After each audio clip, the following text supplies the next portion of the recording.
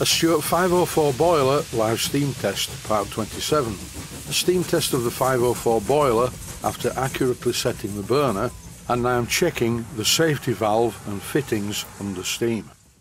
The 501 boilers were tested in exactly the same way. The first job is to fill the boiler with water. I'm using a special funnel with quite a loose threaded fitting to let the air out as the water goes in. I've also opened the steam valve to let the air out. If you don't do this, then the funnel fills up to the top and overflows. I don't need a lot of gas pressure with this Bix burner for this boiler, and I'm currently using a canister that's almost empty. On this nearly empty gas canister, I'm opening the gas valve slightly more than I normally would do. It's really important with new gas canisters to not open the valve very far. These Bix burners are different to some other ceramic burners. They do not need to glow red. In fact, it's a disadvantage. They can burn out. In the instruction sheet with these Bix burners, it does say that you need a lot of little blue triangles. That is the ideal. For this particular burner, the jet holder is almost all the way into the venturi. On the burners fitted to the 501 boilers, the jet is slightly further out. Once I found the optimum position for the gas jet to give the small blue triangles, I marked it using a felt tip pen.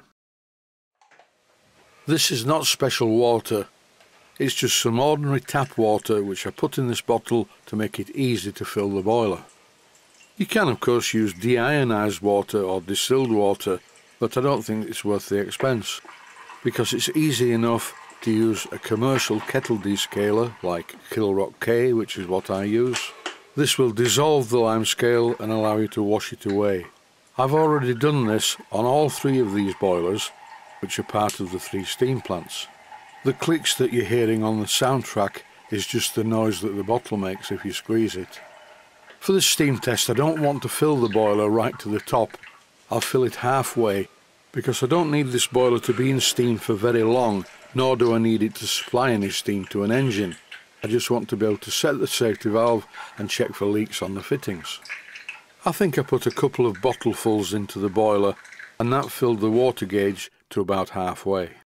Each of the bottles holds half a litre, and here you can see where the water is in the water gauge. Not quite halfway up, but it will be fine for the test. Time to turn on the gas and light the burner.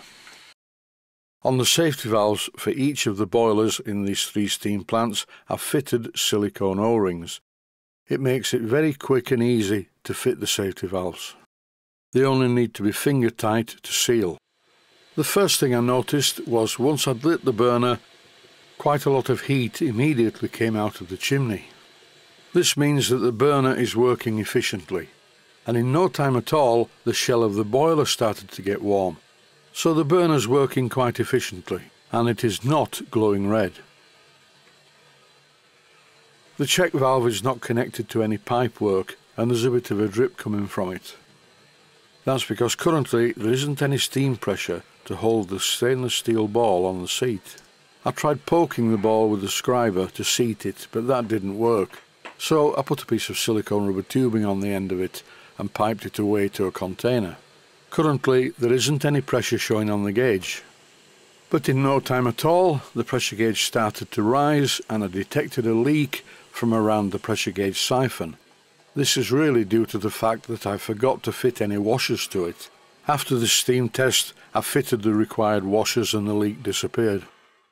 These are the gas canisters that I use. I buy them in multi-packs because they're cheaper. This one is almost empty, the other one is full.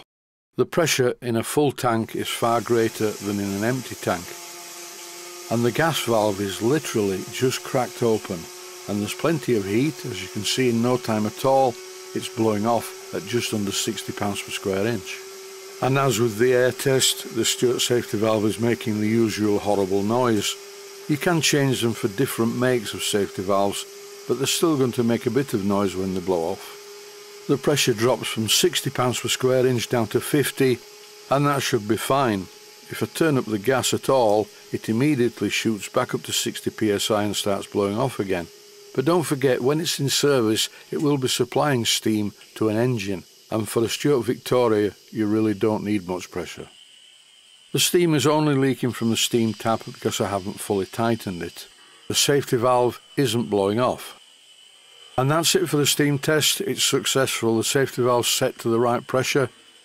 Stay safe, stay healthy. Thanks for watching, and I hope you found it useful. Please take the time to visit my main steam models website and click on the section of the website that says video playlists. And by doing that, you can find other videos that you may like to watch. And by using the playlists, you can actually watch the videos back to back.